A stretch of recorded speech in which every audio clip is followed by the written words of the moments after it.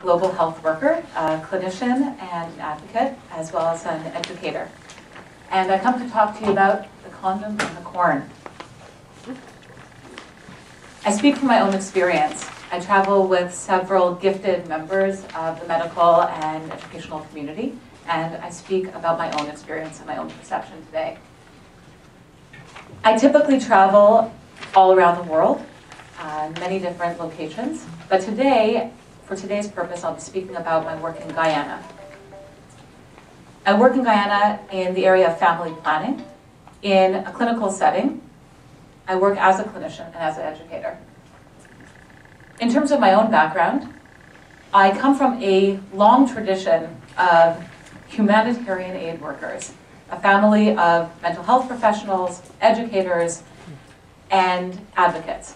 My greatest inspiration comes from my father, a human rights advocate and a judge for many years on an immigration and refugee tribunal in Canada. He's a great bringer together of people and ideas, and in the spirit of TED, I think it's appropriate that I mention him. Now, the work that I actually do is in several locations, academic locations and in the bush. The conditions that I travel in are rough. And as I was speaking to a friend of mine, a physician who comes with me on my trips, she said, "Are you really going to be honest with this audience? I mean, do they really need to know what you look like on day 1, 2, or 3, and then beyond on these types of trips, where you're not bathing except for the use of this wonderful invention called wet wipes? You're not really eating very much except for power bars, sometimes delicious on day 1, less so on day 16. But I decided in the spirit of full disclosure, I would share with you what my experience actually is. A dear friend of mine, a nurse on the trip, Vince Chang, decided he was going to capture some of the experiences we have on each trip in cartoons. On one of the first days, I said, if I get one more bite on my body, I don't know how I'm going to continue in this environment. If only I had a condom large enough to put my entire body in. I spend all my time distributing condoms, but none big enough for me. And then there's the lack of things green. The things we take for granted, a delicious apple, a salad, anything that does not come out of something shrink-wrapped and packaged. But this is what the bush looks like. The interior of Guyana, very beautiful. And these are some of the homes that some of the individuals in the communities we work with in Guyana live in.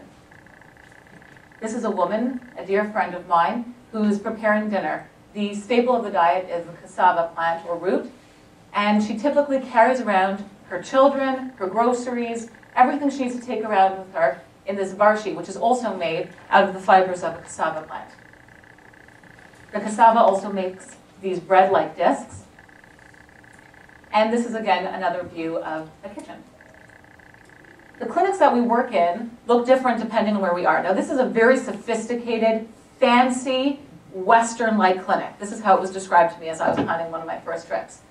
And the reason it fits those categories in that description is because there's something really amazing in this picture. It's called a roof.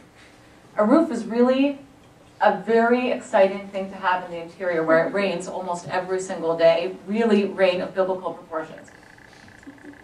As we plan these types of trips, we really need to ask ourselves how we best align healthcare delivery within a social context. The social context is of the utmost importance because there's no global health situation that's identical. And that's why I said at the very beginning, I'm speaking about a specific situation. I certainly do not want to lump them all together. I focus on innovation, creativity, sharing ideas, education, in my mind, the best way of bringing about change. Setting realistic goals, relationship building, collaboration, patience, and flexibility. I think a number of people today who've done similar work spoke a lot about flexibility. We work with dreamers and visionaries. Both are important. Both are difficult to work with.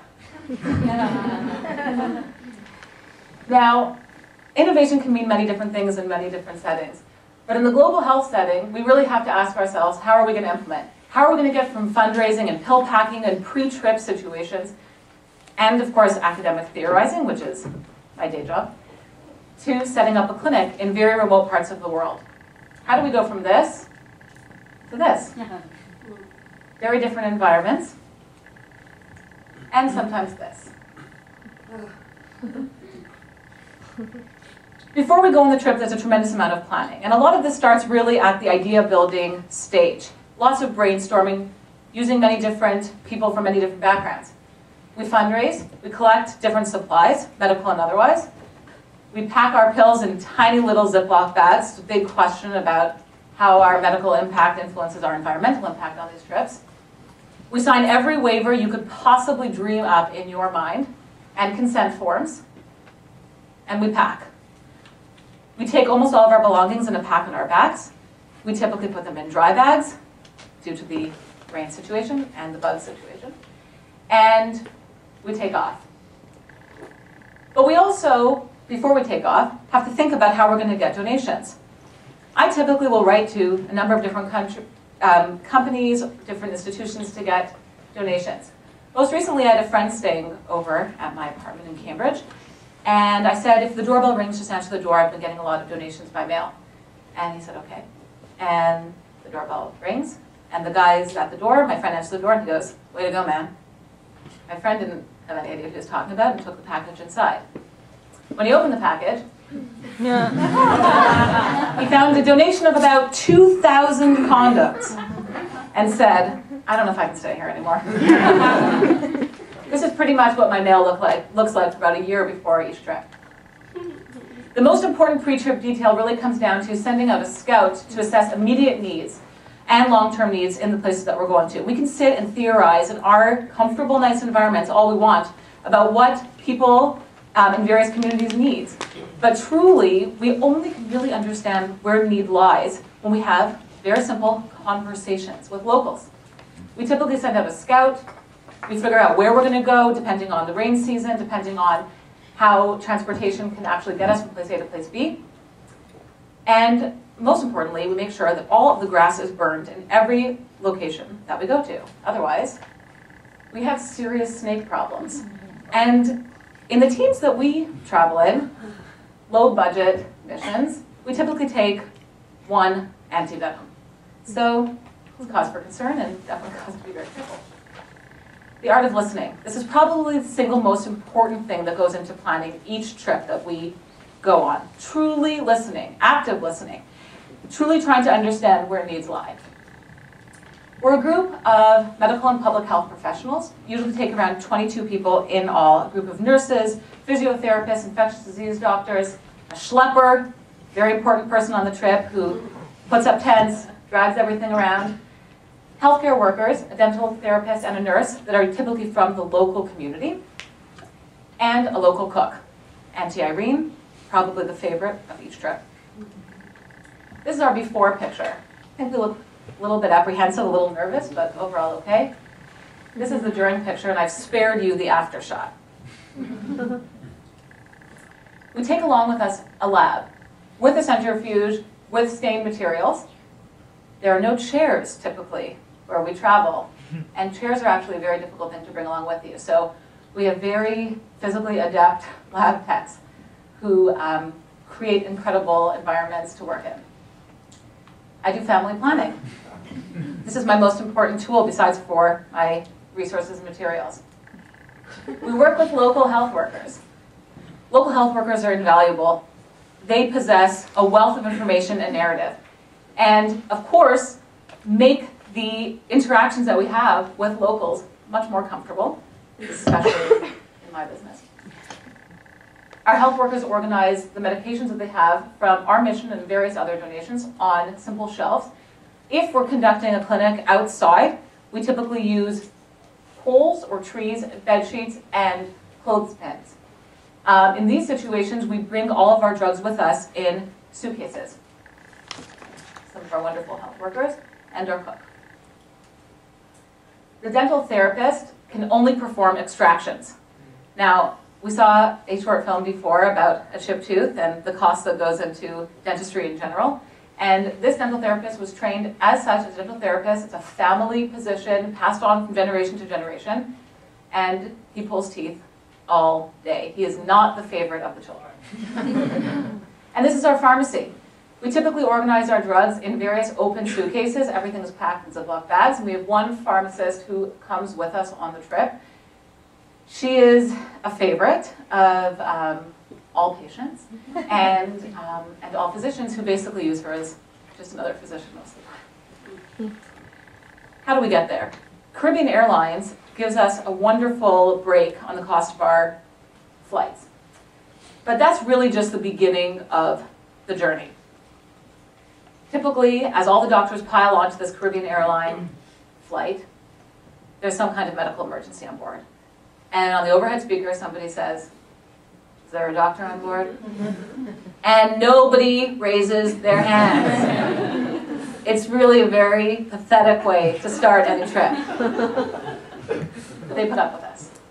We usually take a shuttle from the airport to a dock, then take a boat to another airport, and then get on a very safe, very state-of-the-art plane. To get onto this plane, you have to be weighed. It's sometimes a demoralizing experience, and your weight will be redistributed depending on how much you weigh. Not a favorite.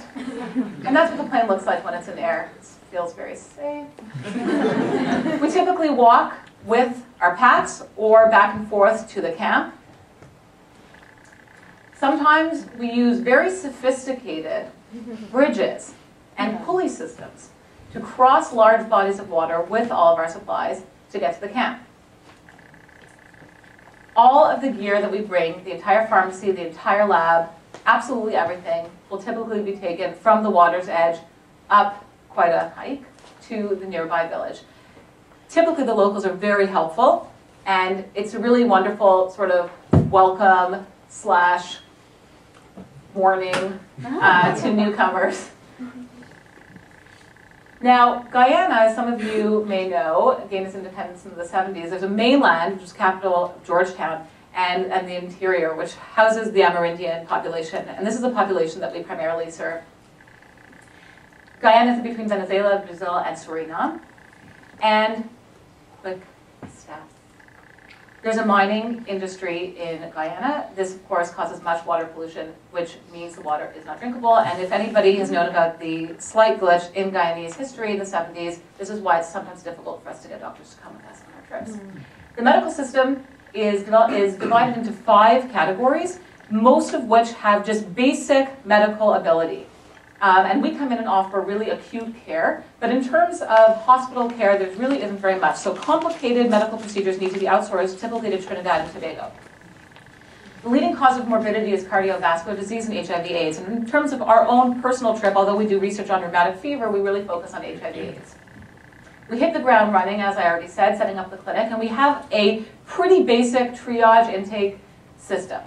The patients come from far and wide, some of which are villages upstream. They travel long distances to get to us, and this is what our basic camp looks like. We travel on this open barge, and one year we invested in this big blue tarp, which helped us as it poured rain for the entire trip on the open barge, the blue tarp. We work with public health and hygiene and water purification. It's been my experience that if we set our goals in a very realistic way, we can accomplish much more. For example, taking empty soda bottles, painting them black, filling them with water as an arts and crafts project in the school. These water bottles, if they are put outside in the sun in very hot weather, after about 8 hours, this water is actually clean and pure water. This can be pure drinking water, and with a pinch of salt and a pinch of sugar, it can be an oral rehydration fluid. So these very practical methods. And of course, we work a great deal on safer sex practices. Oral hygiene, our wonderful students. Sometimes students just like to come in and say hi, and they say, "Can you check me?" Sure. Now, the real question comes from a case study. As an ethicist, I do a lot of my teaching and learning about case studies. The first year I came to Guyana, I got there, and the people who had come the year before in terms of public health and giving out prophylaxis and sexual health materials said, "We've been really successful in Guyana." I said, "Great." I met the first community of people, and the men came up to me and they said, "We really want to talk to you about condoms." Now, this basically never happens. I mean, this doesn't happen here, it doesn't happen there. Men don't really want to talk about condoms very much. And I was shocked. I followed the men, they said, "We really want to show you what we do with them." I said, "I have a pretty good idea what you do with them. No worries, I don't need to know." And they took me out into the field and they said, "We're going to show you right here." And I thought to myself, okay. And they showed me that they'd covered each cob of corn in their field with a condom to protect the corn from pestilence. Now, condoms can be used for many different things. This was not exactly our intended outcome. But did we go wrong and did we fail or were we successful? It's really difficult to say. It was certainly innovative on their parts, but I'm not sure it achieved exactly what we were looking for. And just very quickly, I'll talk about the 4 theories of global health, one of which is unintended consequences, which is when the consequence of what you try to do did not really come about, but in this case, it wasn't necessarily negative. And of course, taking into consideration social suffering as well as biopower. In terms of some of my work with anthropologists, an important piece to keep in mind is the local moral experience. And that's really what we try to cater to. The individual experience, the experience in local places, and that is the only way, in my mind, to bring about sustainable, respectful, and effective health. As an ethicist, I continuously look to the 4 principles of bioethics: autonomy, non-maleficence, doing no harm, sort of Hippocratic oath, beneficence, actually doing something positive, and overall justice. Ethics comes in a number of ways, not the least of which is the numerous times we try to do small research projects and bring them back to Canada or the US. One of the physicians said to me, I don't really have the protocol, the ethics protocol, to study this particular bug, but I know you have one lodged in your foot, so please, let's not take it out on this trip, but when we're in the airport back in Toronto, we'll take it out. These are the kinds of things that happen if you don't go through important ethics protocol before the trip. And of course, keeping in mind informed consent at all times.